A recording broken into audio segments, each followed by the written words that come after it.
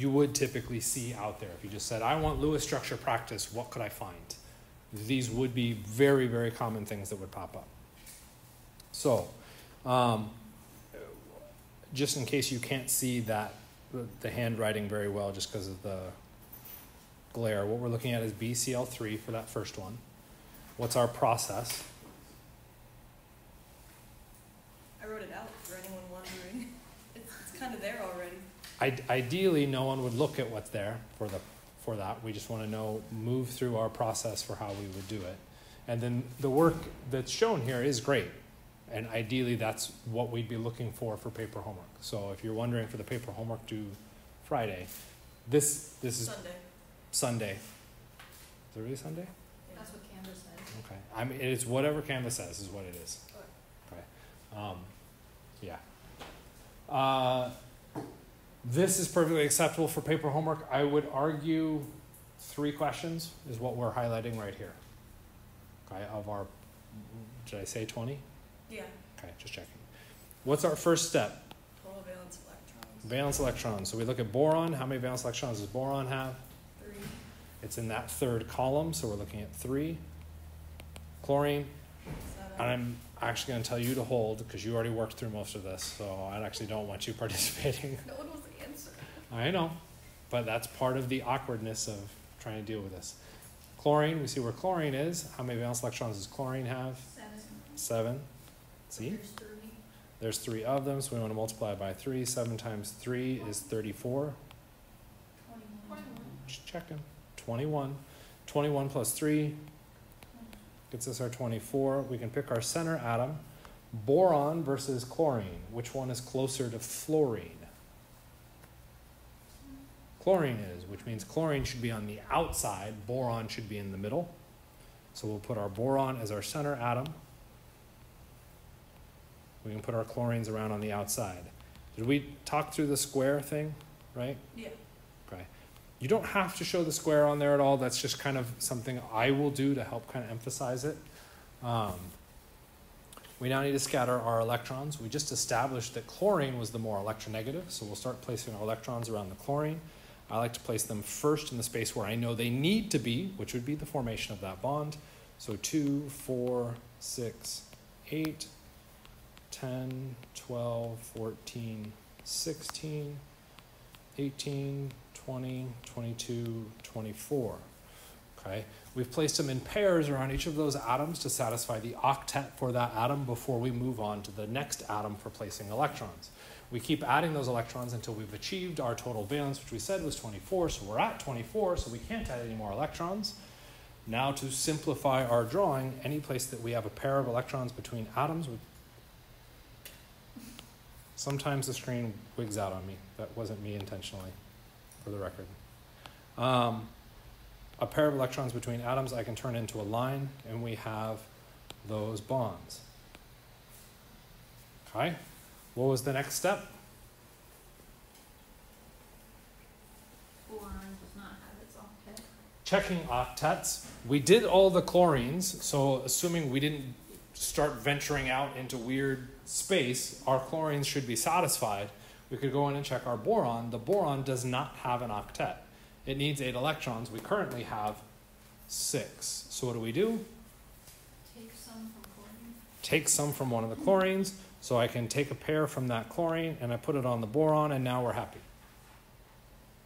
No, Why not? because now the chlorine does not have 8. Okay, so somehow or another I have to place that pair of electrons that I took from chlorine in a way that both the chlorine and the boron have access. Double bond. I'll place it in between the atoms and I now have a double bond. Did I have to use the chlorine on the right? No. Did I have to use the chlorine on the bottom? Did I have to use the chlorine on the left? Nope. Which means Resonance. resonance, and I should be showing all 3 drawings to be most correct. Make sense? Okay, so what we've added there is a layer for resonance. I don't want to go through and draw all the structures, and I would argue for your notes' sake, you could just say plus resonance structures. On an exam, you should be showing them. If you're like, but I'm short on time, say plus resonance structures. You're acknowledging that you know the content but you're saying I've written too long of a test and you can't finish it all, you're now putting the ball in my court to take points away from you. Okay? More than likely, I would say, okay, I understand what you're saying. You're saying plus resonance structures. You just didn't want to draw all of them. Depending on how important I think it is to draw them, I might take off points, I might not. Okay? But you've at least provided yourself a defensible position. If you don't say plus resonance structures, I don't know that you know that content. You absolutely will lose points. Make sense? Okay. Any questions? Regarding to that? Or Yes. Because I'm acting like we're done with it, right?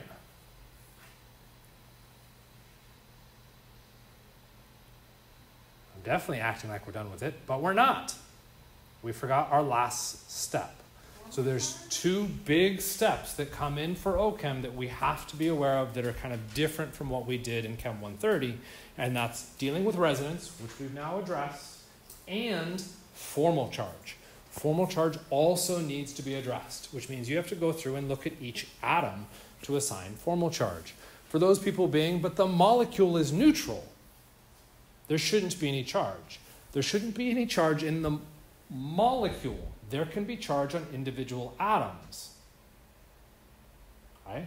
This is where if we knew our bonding patterns, we would have some shortcuts.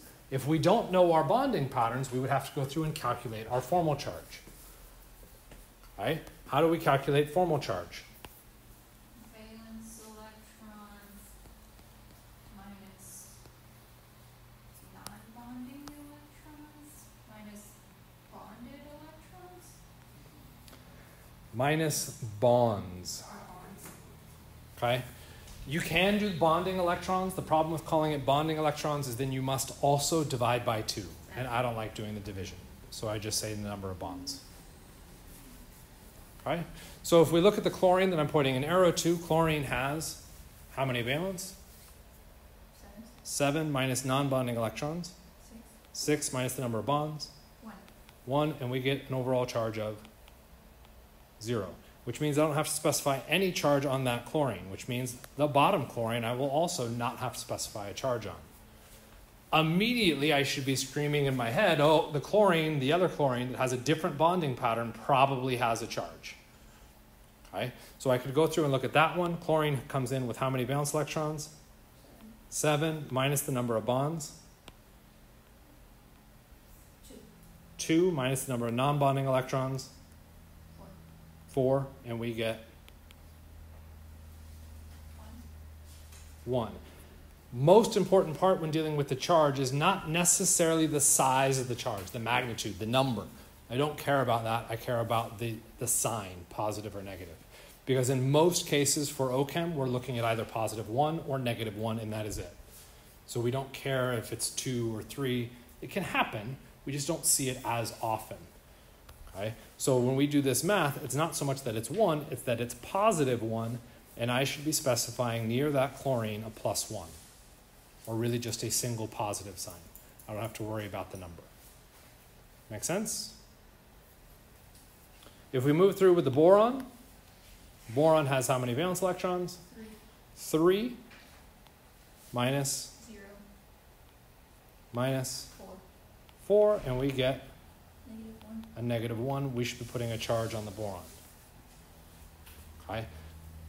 That should then go through in all of our resonance structures as well. We should make sure we address all of those charges because that makes them a complete structure. Now what we've got is a complete structure. We could be okay. The could be gets into the last kind of nuanced part with Lewis structure on deciding best versus useful and all of those kind of fun nuances. If we look up the formula or Lewis structure for this compound, almost universally what you will see online will be the structure with only single bonds.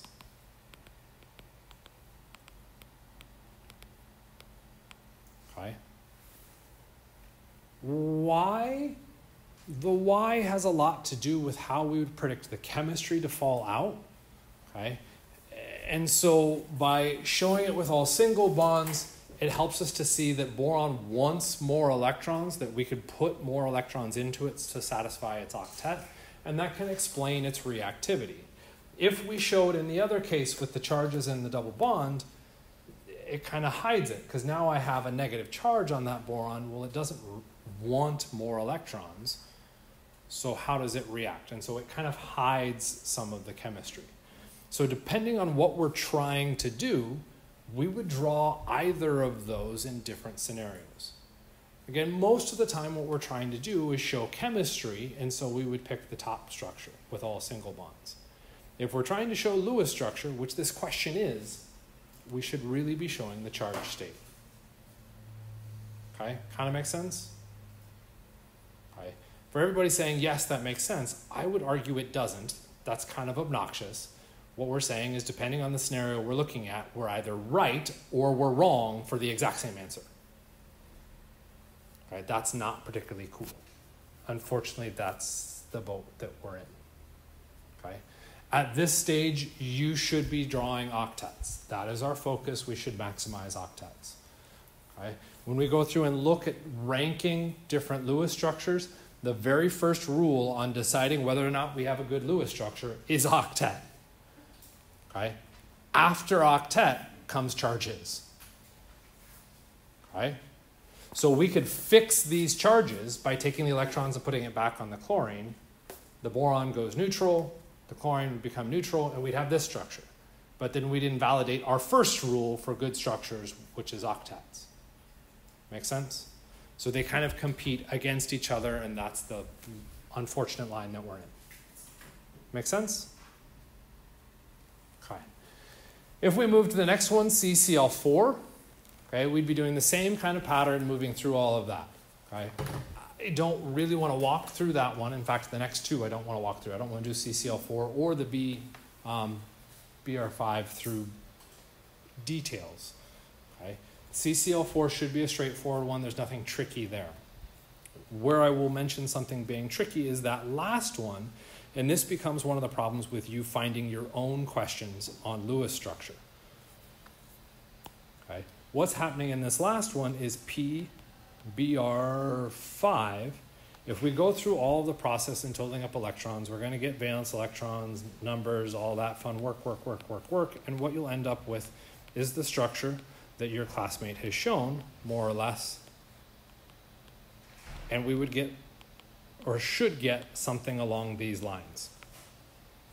Okay, with all of our electrons around, yada, yada, yada, yada.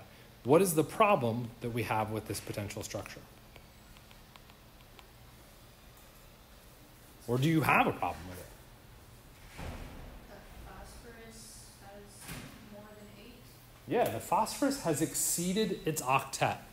We don't like exceeding octets. In OChem, we can't deal with it. We're mentally incapable of dealing with exceeded octets.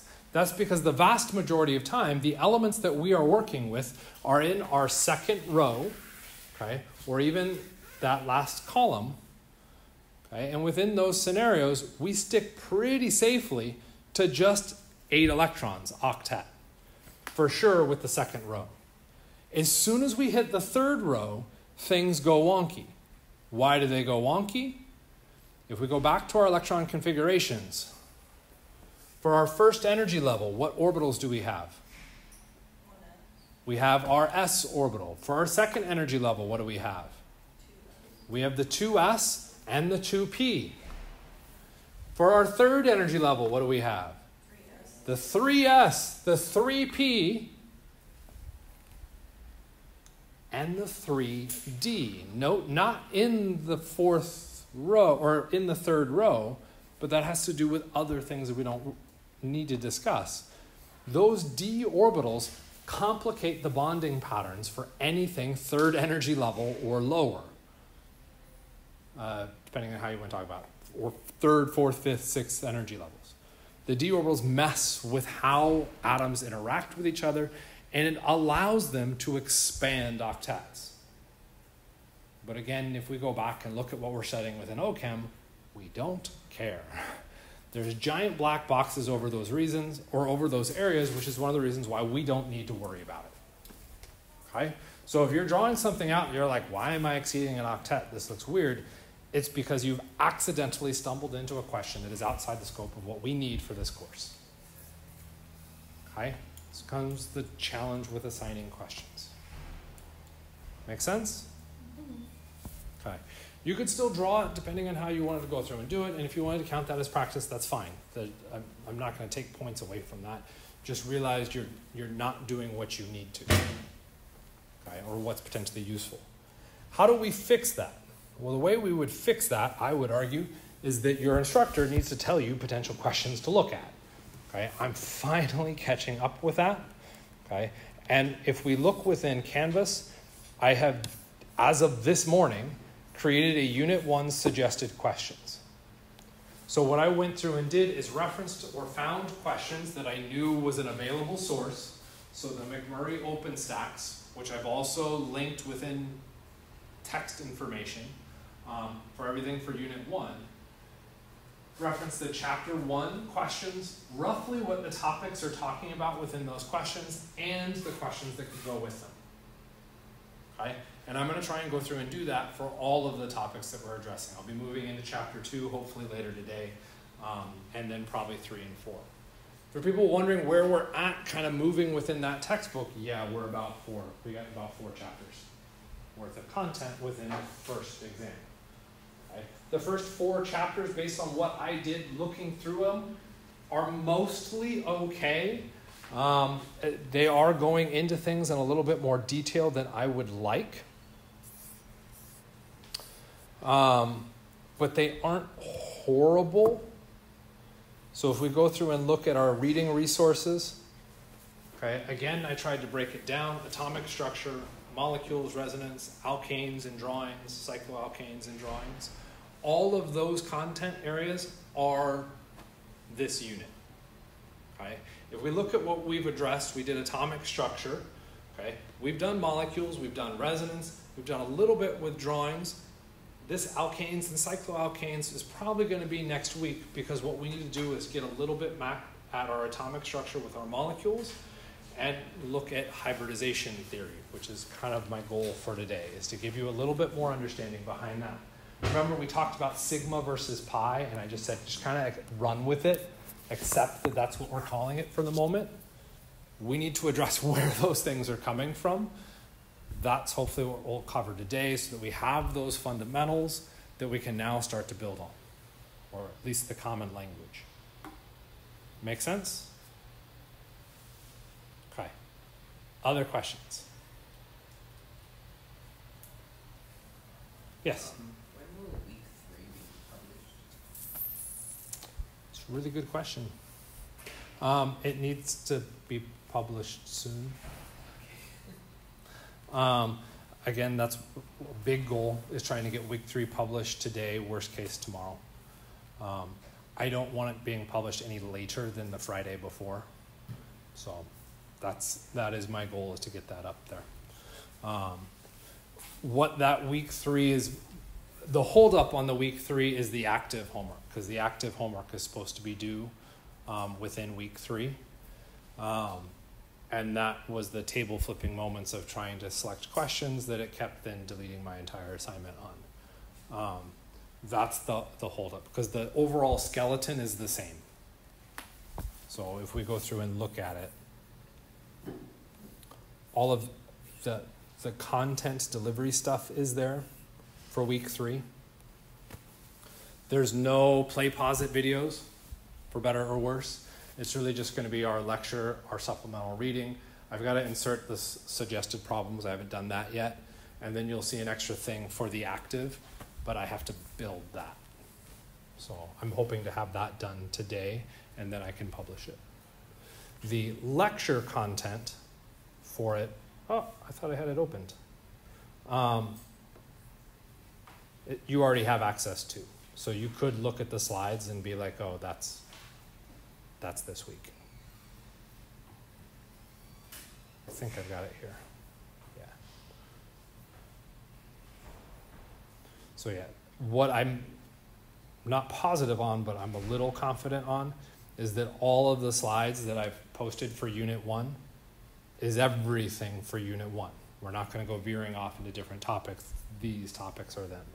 So if we look at where we're kind of at, scrolling through this, holy cow, there's 102 slides.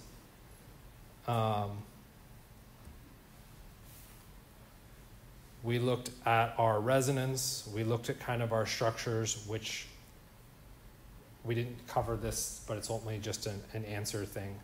We'll talk about our drawing molecules, our simplifications, which again, we should be kind of already used to, review. Representing molecules, you've already seen. And then we're getting into our hybridization stuff. Okay. After hybridization stuff, now what we're looking at is kind of some functionality. What does it mean when we put those things together? Which then brings in the need for nomenclature. So we'll see some naming stuff in the video for the end of this week. And then we're looking at our representations of our alkanes and our cycloalkanes, which would be theoretically next week, with an exam hitting week 4, the Thursday of week 4. Does that make sense?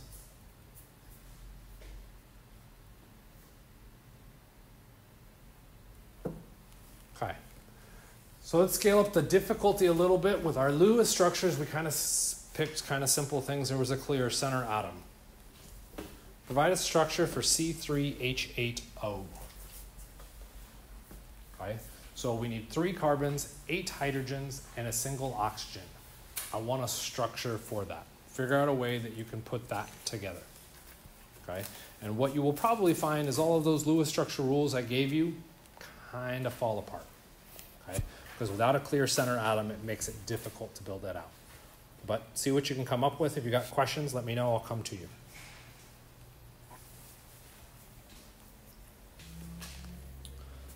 So initially the slide had this draw the Lewis structure for CH4 and NH3, and I see a lot of people drawing those, which isn't necessarily bad, but the focus needs to be C3H8O.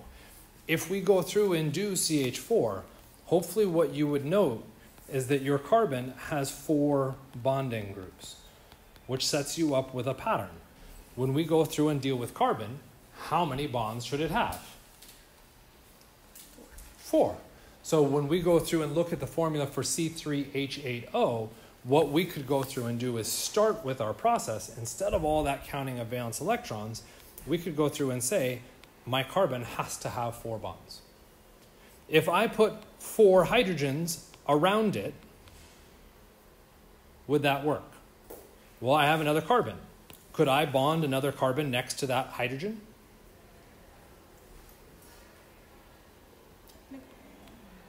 Can I do that? No. No. I saw your head shake no first. Why? Because of the hydrogen, Hydrogen can only have 1 bond. Ultimately, it can only have 2 electrons around it. If we have those 2 lines, we're now saying that hydrogen has 4 electrons around it. It can't do that. Okay? Which means that was a bad guess. So I can't have 4 hydrogens around that first carbon, which means I have to have one of those bonds hanging off and connect to what? Carbon. I could connect it to carbon. Okay, so put another carbon there. How many bonds should that carbon have? 4. 4. How many do we see? 1. So what should we do? Add 3 more. What things could I now attach to that? What things could I attach to that? What things could I attach to that?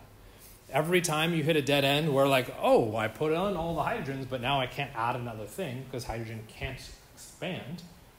That's now a possibility. Okay? And so what you're trying to do is slowly piece your way through based off of, theoretically, the common bonding patterns that you picked up from doing a ton of Lewis practice. Okay? You may not have done a ton of Lewis practice, and remember, that's all my fault. Okay? But I did point out that common bonding pattern process that we need, okay, which is why I'm doubling back to the carbon to highlight that. So again, we'll spend a little bit longer trying to draw out that possible structure. Grab everybody's attention real quickly because I heard reference to a right direction. Okay, this is a really important concept to get across. This is where the model kits come into play. Okay, right direction. We ready for this? Fun little assignment that I like to do for everybody in class. What is my name? Mike. What's my name now? Also Mike. How about now? Mike. How about now? Does the identity change based off of what you see?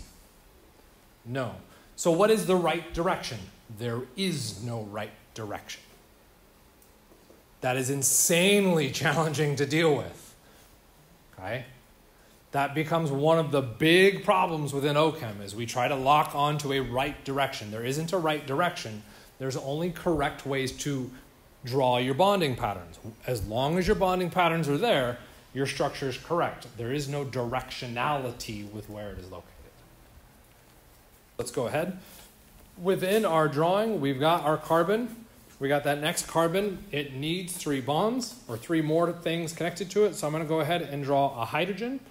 I'm going to draw a hydrogen. I'm going to draw an oxygen.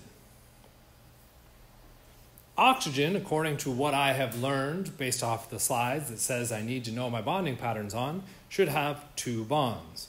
There's oxygen's second bond. That second bond is going to go to not hydrogen, because if it goes to hydrogen, what becomes the problem? You can't go anymore. I can't go anymore, and I know I have another carbon, so I'm going to draw another carbon. Within that carbon, I will now go through and show its 4 bonds out to hydrogens. How many carbons have I drawn? 3. 3. How many hydrogens have I drawn? 8. 8. How many oxygens have I drawn? 1. 1. Are all of my octets satisfied? No. Oxygen. The oxygen is missing its octet. This is where I could call up a couple different things. Okay? The long process of what I could call up was remember that this is Lewis structure and I have to account for all the valence electrons. Well, all the valence electrons, there were 3 carbons. Each of those carbons has 4 valence electrons times 3, which equals 12. Hydrogen, there's 8, or each of them has 1. There's 8 of them, which means I get 8. The oxygen, there's 1. There's 6 electrons there. That's 26. If I go through and count out my pairs, I get 2, 4, 6, 8, 10, 12, 14, 16, 18, 20, 22. I need 26. How do I fix that? Add them on the oxygen. 24, 26. And I now have an oxygen with a complete octet, perfectly satisfied and good. Okay? The other approach, instead of counting out all the valence electrons and figuring out how many electrons have been put in there already through those common bonding patterns, was to have spent the time to have memorized that slide, which we'll double back to, but I don't want to delete all my work, that oxygen in its neutral state has 2 bonds and 2 lone pairs to satisfy its octet. That's its common bonding pattern. Why it's its common bonding pattern we're going to look at in potentially here in a second. So this would then be the answer for provided structure for C3H8O. Some people are potentially even smiling at this. How many of you drew that structure? Not a single one of you. Okay, does that mean you all are wrong? No. No. What does it mean? There's many different ways to draw it. There are multiple ways to draw this formula. This is partly why I ask for you to draw structures for this formula. So I want you to recognize that formulas are useless. Okay? The only thing formulas call attention to is the amount of atoms that are present in that compound, but it says nothing about where those atoms are located. Does the location change how it interacts with the world? Yeah. Absolutely, we need to be looking at structures, not at formulas. That is a huge brain shift. Okay, if you think the lab, that LRA theoretical yield thing, a lot of you probably struggled with looking at those structures and being like, well, how do I calculate? We don't care how do you calculate anything or balance it. It's just that those shapes show up the same on both sides. If they did, we're okay. We're done. We move on. We don't have to stress necessarily about the exact chemical makeup of all of those individual pieces. Okay? This is a simplification that helps us within OChem, right? In particular, because OChem is silly and simple. Right? Feel free to quote me on that at the end of the semester. Okay? So, what else did you guys draw? Just for the record, so that you guys know that you're not crazy and that you did a good job. Hopefully you drew something like that. That is perfectly valid and acceptable, okay, to answer this question. There was another answer that was drawn out there. Let's see if I can do it right.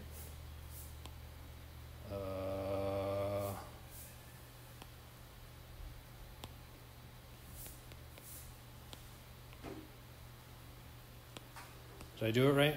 If you're willing to volunteer, now that we're talking about a wrong answer. I think I've got it. Does this satisfy our rule sets? Do we have 3 carbons? Yes. Do we have 8 hydrogens? Yeah. Do we have an oxygen? Yeah. Do we have 26 electrons drawn in this? No.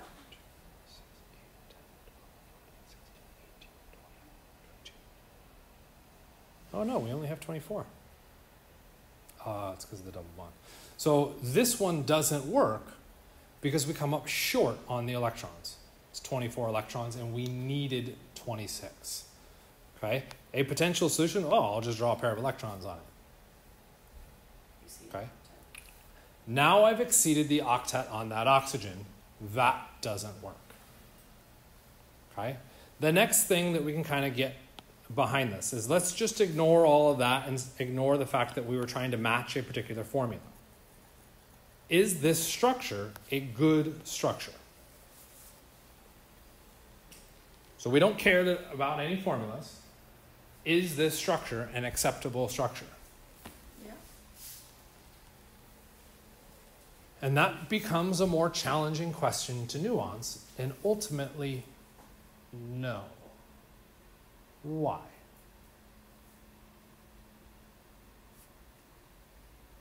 Remember the common bonding patterns that we're supposed to acknowledge. Carbon's supposed to have how many bonds? 2. Carbon's supposed to have how many Sorry. bonds? 4. 4. Carbon, do all of our carbons have 4 bonds? Yeah. Yes. Oxygen's supposed to have how many bonds? 2. 2. It has way more than that. Why is that bad? It's going to change its formal charge. Ah. If we go through and now look at the formal charge for that oxygen, things get really, really, really wonky. Okay? And that becomes the problem with this drawing. Okay? Theoretically, what we would go through and do is have spent a bunch of time trying to draw all these different formulas and structures and Lewis things to figure out those common bonding patterns and have to internalize that for the most part. Okay? That requires lots and lots of practice that you typically don't have time for, which is why I would again, I need to figure that out.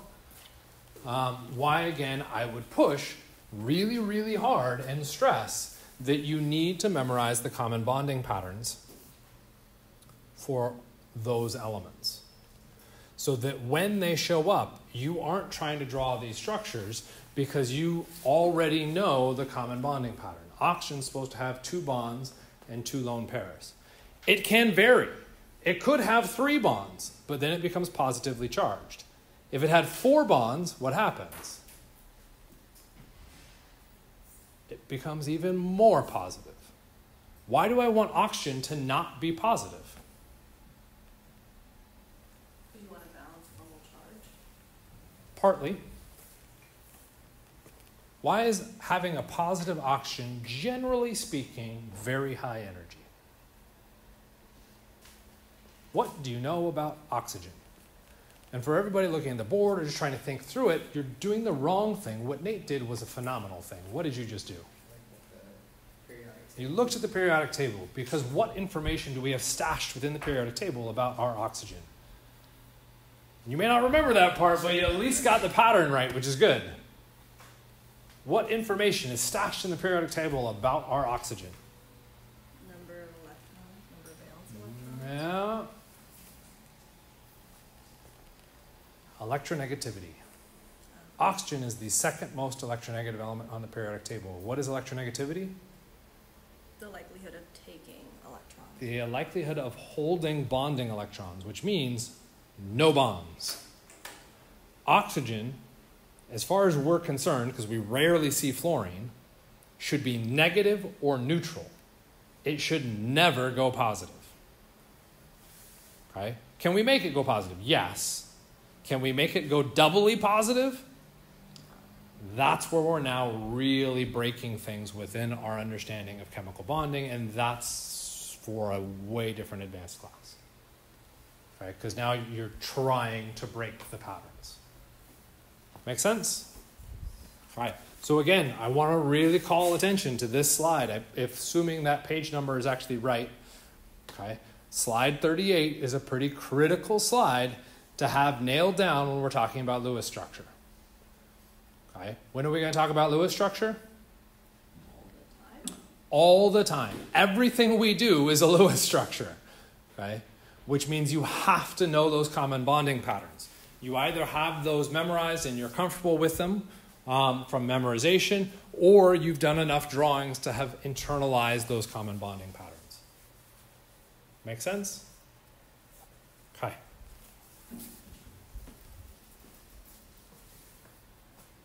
So, back with our Vesper, what we could then go through and do is start to predict something about shape, which is the intent of Vesper. So if we went through and drew out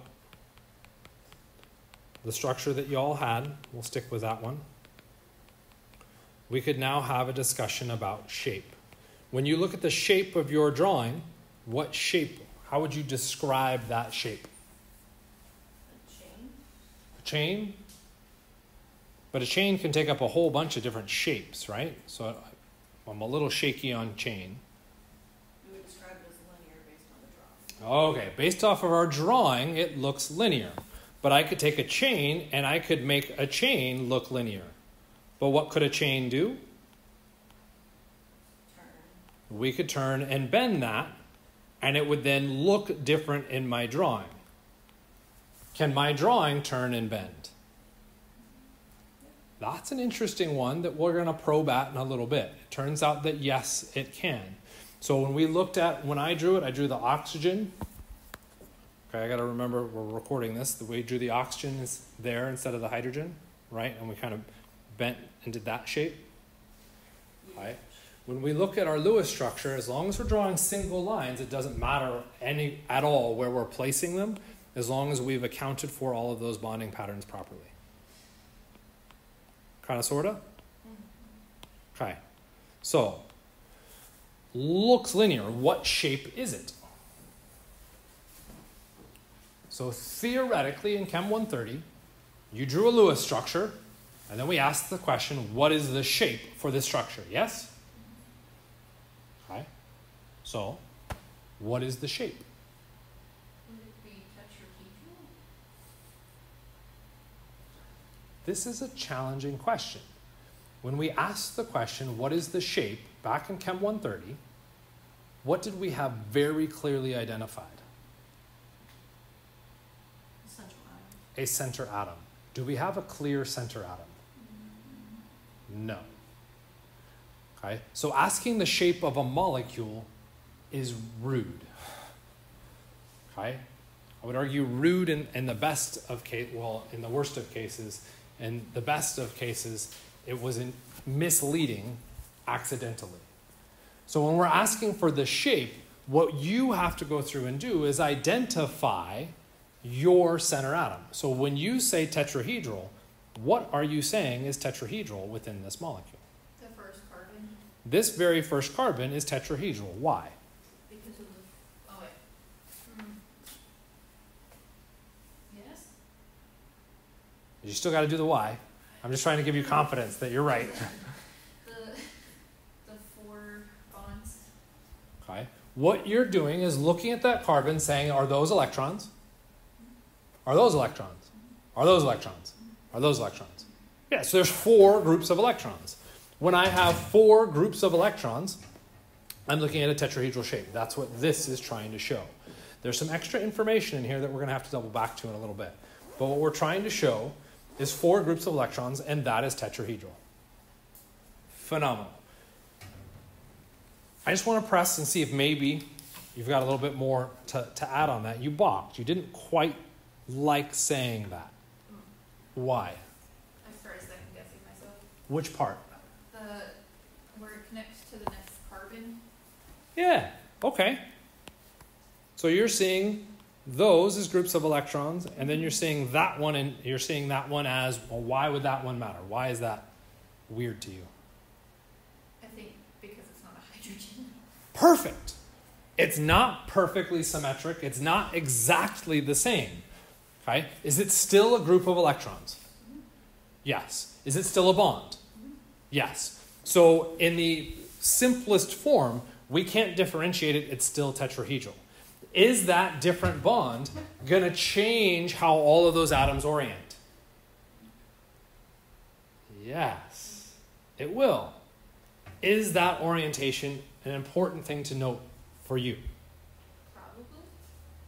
Thankfully, no. Okay. You don't need to stress about it. Okay? There will be cases where we'll probably come back and talk about it and be like, remember when we talked about shape and we had this conversation with Jennifer and we're going through it? This is where it kind of manifests. We don't have to know that per se, but this is how it's happening. Okay? So you're absolutely right in noting it. It's not relevant enough for us to be concerned about. Okay? Anybody else want to give me a shape? Sure, what do you want to give me? Oxygen is bent. Oxygen is bent. Okay, so now if you're now saying oxygen is my center atom, why are you saying it's bent? Because I see linear, trigonal planar, and tetrahedral, so I'm very confused.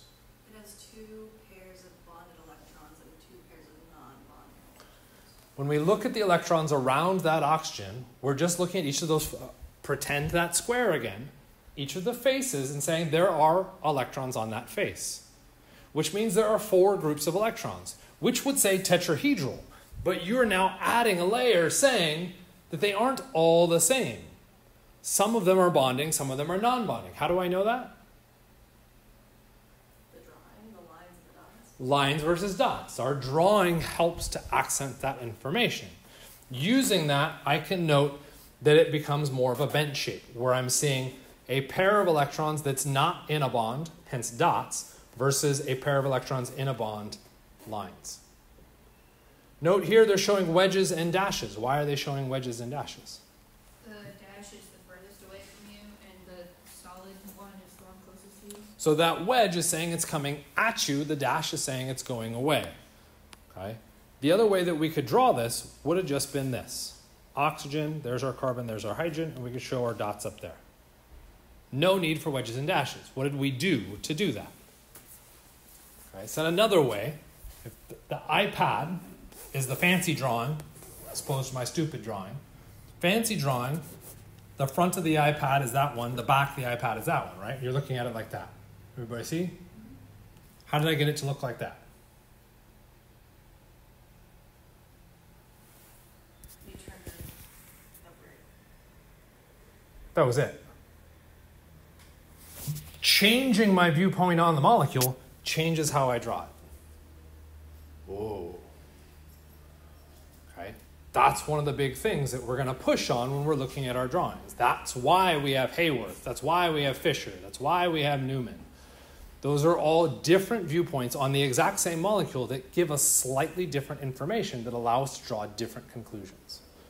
So we need to be aware of those permutations and to realize those are one and the same as far as a drawing. Kind of, sort of?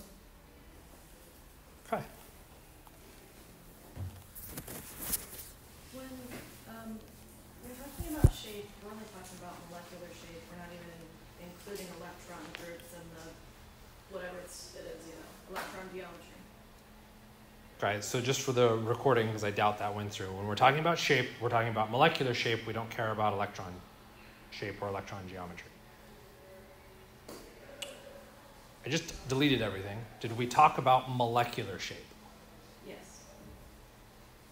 What was the molecular shape for that compound? One was tetrahedral and one was that. So a single compound had a single molecular shape of tetrahedral and bent? No. No. Do we talk about molecular shape? We talk about atom shape within said molecule. Okay? So that's going to be our first distinction. The next part. Do we care about electron geometry or molecular shape? We care about both. Okay? The biggest one or the easiest one that manifests for us is molecular shape. Okay? So when we're drawing things out, we tend to ignore the electrons. But if I entirely ignore the electrons for hydrogen, or sorry, for oxygen, what shape does water look like? Linear. Linear. It's not linear. It's bent. Why is it bent? Because it has those electrons. This drawing I would then acknowledge is a bad drawing, and I should instead show it more like this, where it shows more of that bent shape. Okay? So when we talk about shape, we can't really avoid electron shape. We can't really just talk about molecular shape. Because molecular shape is really just referring to the bonds. We have to know that our non-bonds are there to force those shapes. Does that make sense? Yeah. Okay. In asking questions, which would I ask about? So if I had a test question, what is the geometry for water? Number one, I wouldn't say what is the geometry for water, because that's not clear. Are we talking about molecular or are we talking about electron? I would probably preference molecular. Could I ask electron? Yes. You're responsible for both. Molecular is the more important one for what we're doing. Is that a very cagey answer to your question? No, that's fine. Okay. So as far as our shapes go, this table just kind of puts it all together. This table is also adding this interesting thing about hybridization, and we're seeing this bond angle thing come up. The bond angle thing, I would like to say I don't think I would ask any questions on, because I don't think it's all that important. But they are there. We did talk a little bit how it changes. That as a question I think I would ask. Okay? As we move from tetrahedral to pyramidal, the bond angle changes. Why? That's a fair question. I don't care that you know the number. Why does it change? Because of the number of non-bonded electron groups. Why does that cause it to change? Because electrons repulse each other. Electrons repulse each other. So if I have a tetrahedral shape, cool, nice and tetrahedral. If I make that a non-bonding pair, what does that do to the shape? Pushes everything even more further apart. Not further apart, closer together. Why does it go closer together? Where are the electrons in a lone pair held versus the electrons in a bond? A lone pair is held on the atom. The bond is by definition shared. It's further away. So if I have electrons, if we say tetrahedral, and I now take those electrons and drop them closer to the atom, these have to repel away from it. That causes the bond angle to shrink.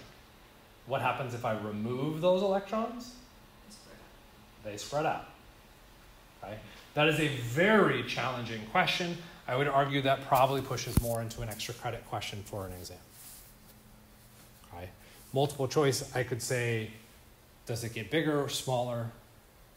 That kind of thing. Because I'm not asking the why, I'm just saying, what does it do?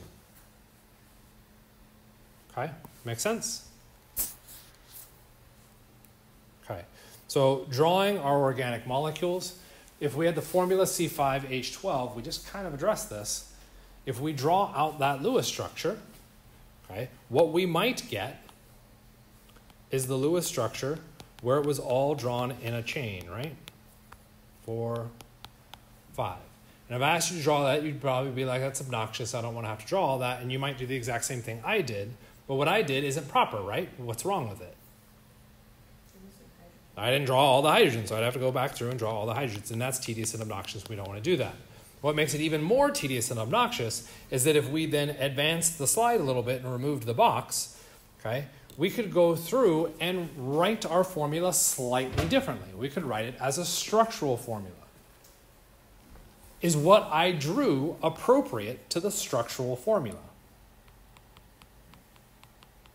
I'm just going to say you got to pretend there's hydrogens out there. I don't want to draw them all. Does my drawing match the structural formula? Yes. And that becomes kind of a hard one to deal with. Okay, we could go through and just count carbons. 1, ooh, there's a subscript, which means 2, 3, 4, 5. That's the formula there, C5. H12, 3, but there's 2 of them, which means 6, 7, 8, 9, plus 3 is 12. So that totaled up, right? Okay. Does this match that? So this structural formula matches that formula. This matches that formula. Does the structural formula match the drawing? How many CH3s are there? 2. How many CH3s are there? Try again. 4. Wait, 3. 3. There's a CH3 out here, and there's 2 over here. How many CH3s in my drawing? 2. There's only 2. The structural formula provides me slightly more information to say something about the structure. Enough so that the drawing that I've provided for C5H12 is now wrong. Okay? So how could I get to the proper or desired structure from the structural formula? We'll read left to right. The first thing we see is parentheses, which I would argue means I have 2 parentheses.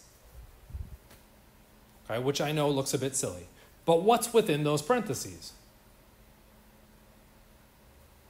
CH3s. A carbon with 3 hydrogens. A carbon with 3 hydrogens. How many bonds should a carbon have? 4. 4. How many do we have shown? 3. 3, which means we need an extra line to an atom. Because of these parentheses, what we're saying is that those parentheses are next to the very next thing in the list, which is carbon. All right, we'll come back to the H in a second, which then means we've got carbon right there. How many bonds should the carbon have? 4. 4. So we could show in those 4 bonds. Of those 4 bonds, we know one of them is a hydrogen. We know the other one must be the next carbon in the list. Why did I not put the carbon connected to the hydrogen? Because if we follow our patterns, carbon, hydrogen, shouldn't the next atom be connected backwards?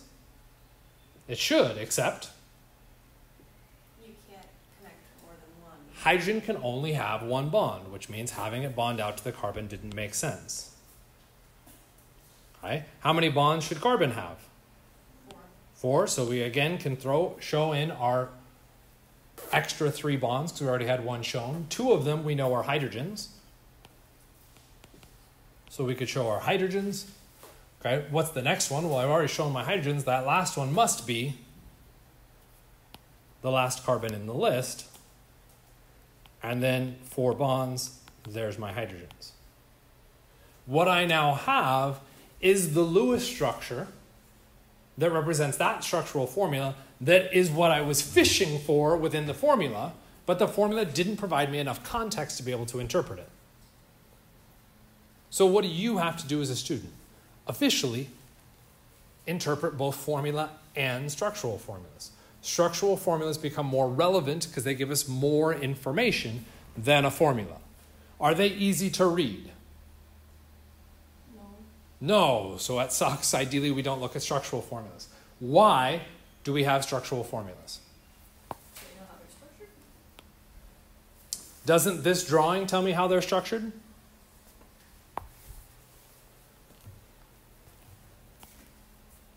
Why do I have a structural formula? I have a different question. Okay, we'll come back to you.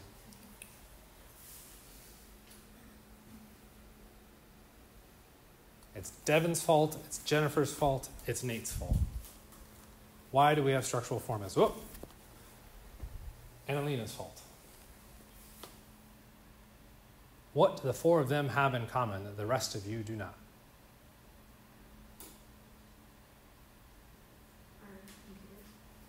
Why do we have structural formulas?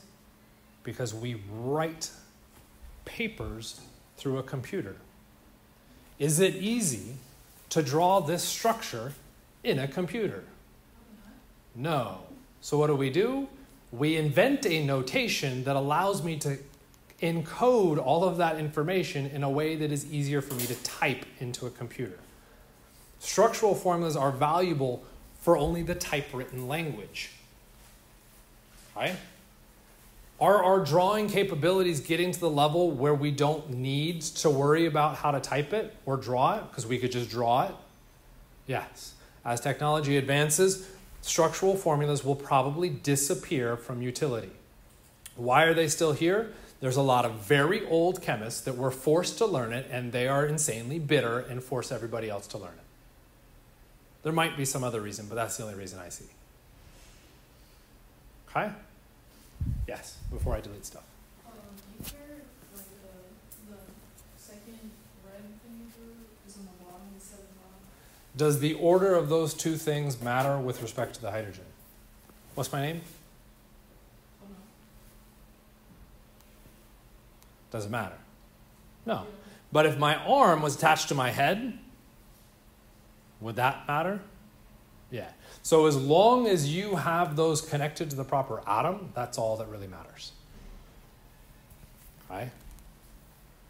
And what we'll see is that as we kind of advance our technology or our drawing capabilities, okay, we can get our Lewis structures, we can add in Vesper.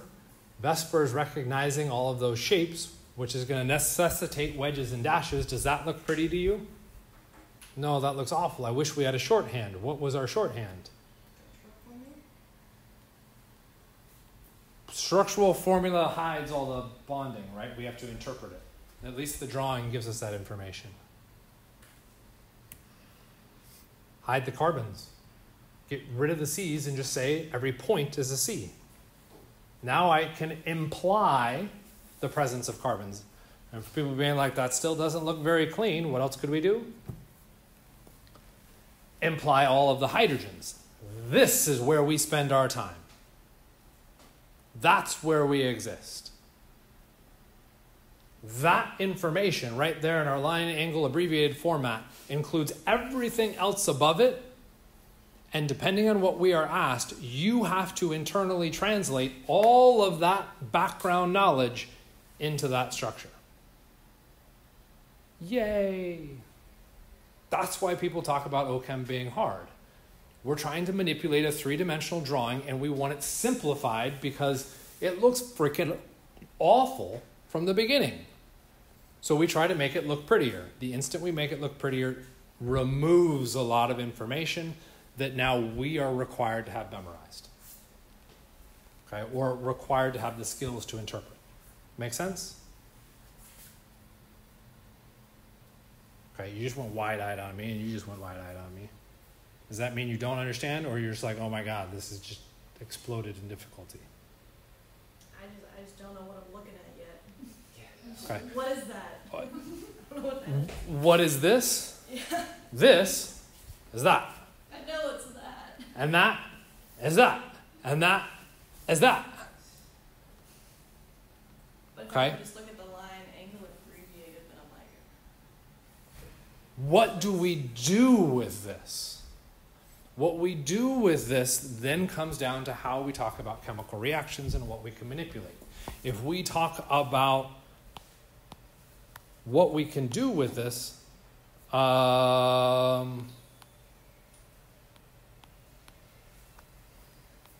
am I drawing?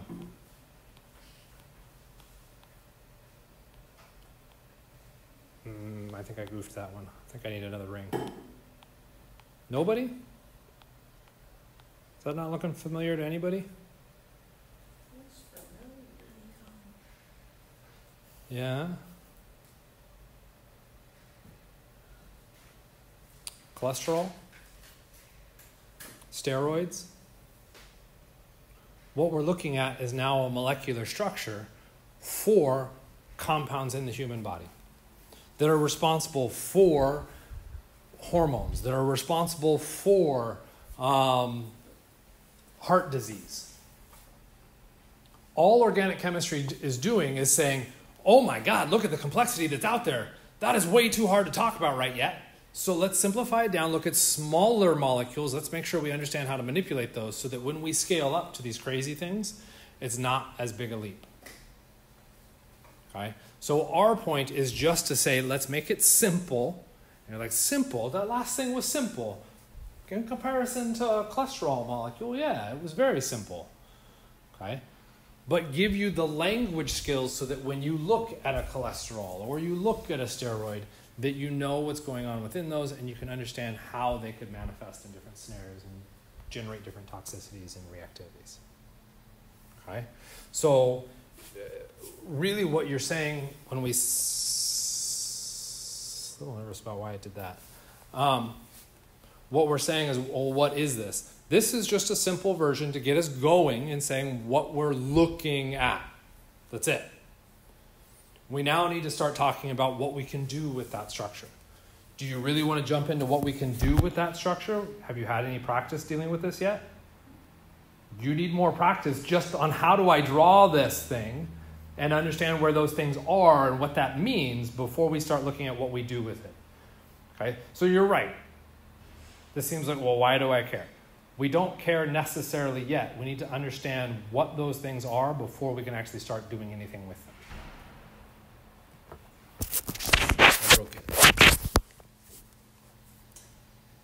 Okay. So, our organic simplifications. This was the stuff we just kind of walked through. You need to know this, because this is taking our Lewis structure and saying we aren't going to worry about a lot of this stuff. So number one, with our Lewis structure, we only care about those elements. Halogens is technically a category, but if you're going to look for Lewis structure problems, if it's not one of those elements, don't do it. Okay? Because that's going to scale up the difficulty maybe and put you into exceeded octets. Okay? Simplified shapes and hybridizations. We aren't looking at, beyond tetrahedral. We keep it simple. Abbreviated drawings. Our points are a carbon unless we say otherwise. Hydrogens are implied only to carbon and only to satisfy the octet. Okay? So if we go back, what? My thing went back. Why did the screen not go back? There it is. That's a carbon. How many electrons are shown to that carbon? Shown or implied? Shown. No. False. If you rewatch this at home, that carbon, how many electrons are shown to that carbon? Rhymes with shoe. 2 right here. There's 2 electrons in that bond that are next to that carbon. So I've shown 2 electrons next to that carbon. What is the octet for carbon? 8, which means it's implied that there's 3 hydrogens connected to that carbon. That's an implication behind it. Does that mean every time I see another carbon, there's another red dot there, that I have 3 hydrogens? No? Why not? That has 4 electrons around it, which means 2 implied hydrogens. Okay? So we will imply hydrogens to carbon atoms to satisfy the octet. Okay? Charges will never be implied and are always shown. Okay? You can't just say, oh, that's a negative carbon, just because it doesn't have its octet shown. Because you implied hydrogens, you can't imply electrons. Okay? And in particular, charges. Nitrogen, oxygen, and our halogens will unfortunately often have implied non-bonding electrons to satisfy their octet. That is dangerous. It is something that I will try desperately to not do in the sake of this class. You're just learning to speak the language. Implying electrons on those is a very problematic system. Okay? But organic chemists will notoriously do that, and by the end of the semester we will probably stop drawing them because it's obnoxious to draw the dots. What 3 halogens? Say that again? Well, it says 8 elements. So what elements of halogens? Oh, did I not count them all out? Maybe I counted 8 wrong. Our halogens are the fluorine, chlorine, bromine, iodine. So within that, I'm just going to now have to count it because you asked a good question. 1, 2, 3, 4, 5. And then halogens are technically fluorine, chlorine, that's a Cl, bromine, and iodine. Guess where my 6 picks up? 6, 7, 8. And I didn't count fluorine. Fluorine typically doesn't show up very often, which is why I don't count it within my total. Okay. It just has to do with its reactivity. For instance, if we put fluorine with an organic molecule, guess what happens? Kaboom. There's an explosion. So elemental fluorine is so reactive within organic molecules, it's just going to destroy everything. So I ignore it. Okay. Fluoride, slightly different scenario from fluorine. That could show up, it's just very infrequently, largely because how'd you get it in there?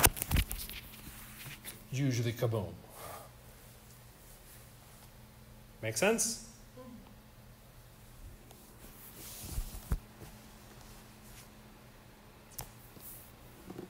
I know you're going to hate me.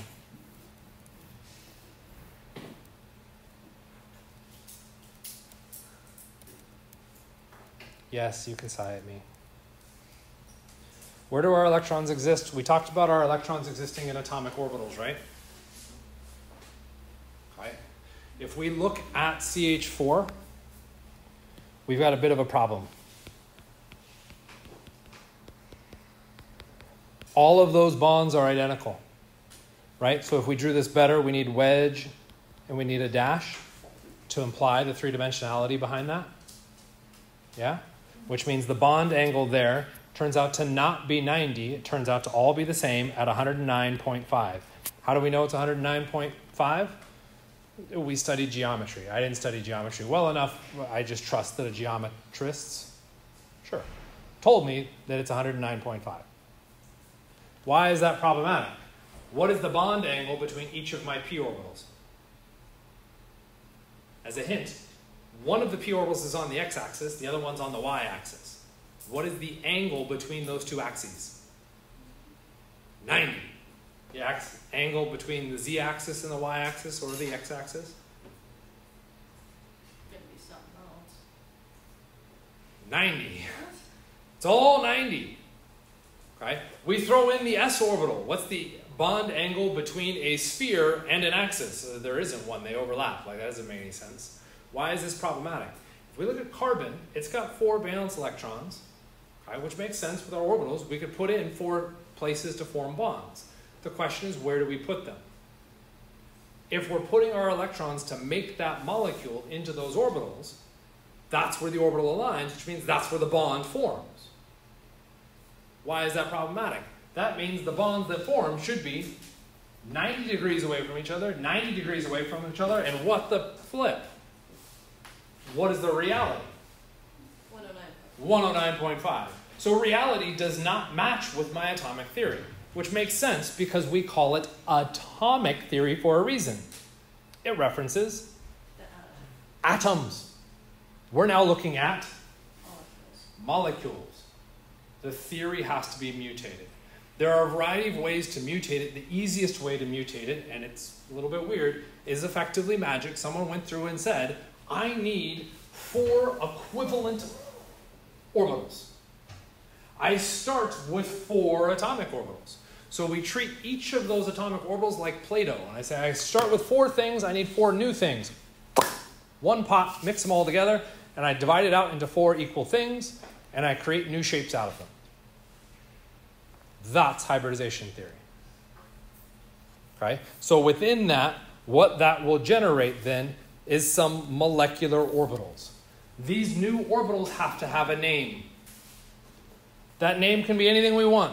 The name that we picked for those orbitals had to do with what orbitals made them. If I take all 4 of these orbitals and I mix them all up, I need to create 4 new orbitals. All of those orbitals have to be identical. What do I want to call those new orbitals? SP. I don't actually call them sp. I call them sp3. Why? I used 1 s orbital and I used 3 p orbitals to make each of those. So I call them sp3. What if I use 1 s orbital and 2 p orbitals? SP2. sp2. And what's left over? An unused p orbital. So I generate 3 new orbitals because I put 3 together. I get 3 out, and I get 1 left over. What if I take 1 s and 1 p? SP. What does this ultimately mean for us? This is actually going to dictate all of our shapes. How do we arrange 4 equivalent orbitals around each other? Like a tetrahedron. How do we arrange 3 equivalent orbitals around each other? Trigonal planar. How do we arrange 2 equivalent orbitals? Linear. Okay? Definitely pack up, I understand. I apologize. I am just going back to that chart because that chart had some information in it. Oh my good God, where is it? Come back here. See that hybridization mark? SP was for the linear shape. The trigonal planar was SP2. So if you know the shape, you know the hybridization. Pretty powerful. Right? Because what's going to happen is now instead of saying what is the shape for each of those carbons, what we'll say is what's its hybridization. Okay? That will manifest in reactivity and all that other fun stuff. Of course, I'm still behind. So we'll pick up